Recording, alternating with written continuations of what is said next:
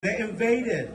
Now Libya is a destroyed country with a slave market in it. They said the same thing in Iraq. Saddam Hussein was killed, used weapons of mass destruction. After they destroyed the country, nothing happened. But in Ethiopia, we actually have a democratically elected government that the people love. In Ethiopia, we've had more democracy, more freedom than we've ever seen ever in our life and our history. So, we're not going to allow the West to put puppet regimes on us anymore, are we?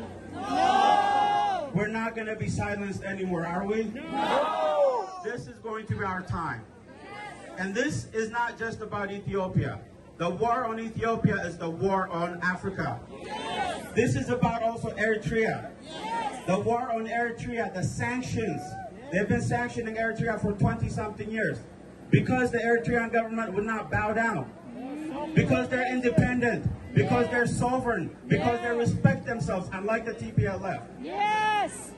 So we stand with Eritrea. Yes. We stand with Somalia. Yes. We stand with the Horn of Africa. Yes. How we're going to get over this is by unity. The Horn of Africa unites now. We stand together. Yes. And we're going to reignite Pan-Africanism again. Yes. Just like we did in 1896 with Ate Minilik and beyond.